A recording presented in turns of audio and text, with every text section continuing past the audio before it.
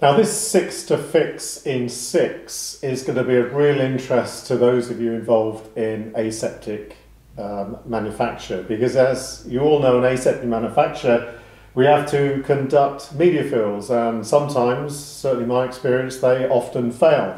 So this 6 to fix is going to concentrate on the 6 essential things you have to do in the event of a media fill failure, because what we do know is that these media fills are a way of life for us in aseptic fill and finish. We do them on a regular basis to challenge the aseptic security of the entire process. So they're designed to simulate the process. What we also know is that when failures happen, and I've experienced quite a few in my career, the pressure can be immense. And if you don't manage that pressure, you can make really poor decisions. You can go back into manufacture in a state of chaos. And what is really important is being prepared, because if you haven't had a failure yet, you probably have one waiting for you around the corner. So these 6 to fix will walk you through the essential things you've got to do. Number 1, don't panic. Now that seemed pretty obvious, but when a media fill fails, everything stops. So if you're in a busy production facility with back orders and suddenly you get a media fill failure, everything stops. You stop manufacturing. So that pressure can be immense commercially. And a media fill investigation can take 1 week, 2 weeks to actually do. So the commercial pressures to start up again can be very, very significant. Resist the temptation to panic. Well, you can't panic, because if you do start to panic, it compromises the investigation. People rush through the investigation and you end up with a poor result. So don't panic. The first thing you check is that the result is actually okay. You hope your microbiologist has given you the right result, rather than the contamination having been introduced in the microlab. So you've got to verify that first.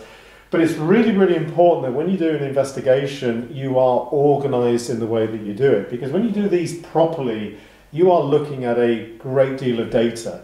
You've got multiple stakeholders and people involved and engaged, from very senior management dealing with supply chain issues down to the operators looking at the manufacturing process. So lots of data, lots of interested parties, lots of pressure. You've got to stay organised in the way that you manage that data.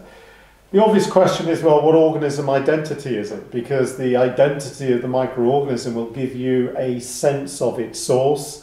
If it's a staphylococcus, it's come from people. If it's a bacillus, it could have come from people, but that is an environmental contaminant. If it's a Pseudomonas, then that's indicative of moisture and water, and so on and so on. So the organism identity to species level is really, really important, because it will at least direct you to potential source and also the route of contamination. How did it get from that source into your media? You're also interested in how many units have failed. Is this a major failure where hundreds of units have failed, which indicate a significant failure, for example, in connections or in filtration? Or, as is often the case, is it just 1 or 2 units of a skin-borne organism? They're the toughest investigations to do, because particularly for aseptic operations, where you have a lot of operator engagement and involvement, trying to then track down the source can be challenging.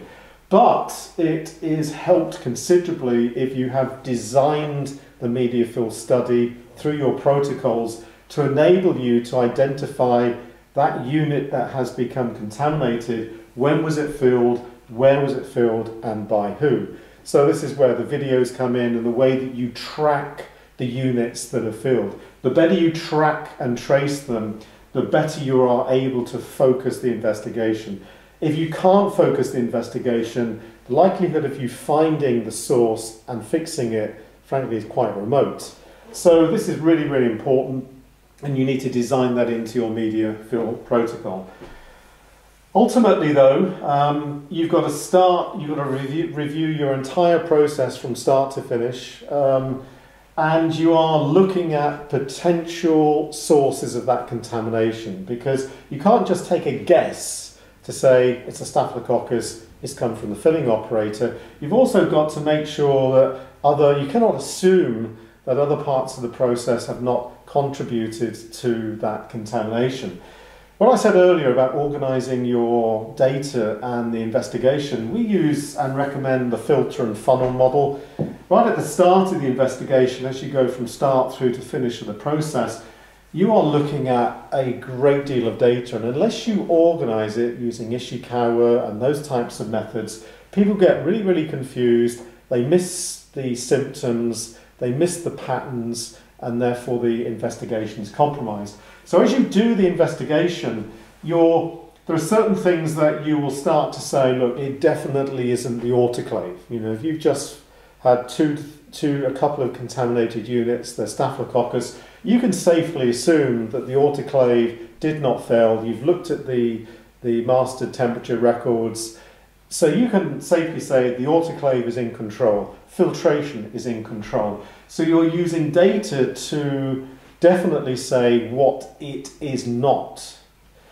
But you ultimately get to a point where you've got to make a hypothesis, and certainly in my experience in 37 years of manufacturing aseptic products, I've never truly been able to put my hand on my heart and say this is the definite cause. Because the variables are so great, you can never usually be that sure. So you've got to generate some hypothesis. You know, you think it's this operator doing this connection for these reasons. You generate the hypothesis, but in order to do that, you need to remove what it definitely is not. Once you've identified probable cause, this is when implementation of your corrective and preventative actions are really, really key. Correction in terms of what you do now, and this is really key engagement of your qualified persons to decide, look, are previous batches associated with this particular failure? In other words, how do we ring fence these batches from others in relation to this media fill failure? So there's that obvious risk assessment that has to be done. And what's really, really important is that the true preventive actions are given proper consideration. And sometimes that is things like redesign. You know, if an operator has contaminated a unit because of a poor intervention, don't retrain that operator in how to do that intervention again properly. Consider engineering out that intervention in the first place. There is no such thing as a good intervention. The important thing is you're focusing on prevention.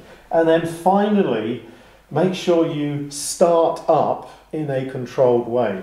This whole process, as I said earlier, can take weeks.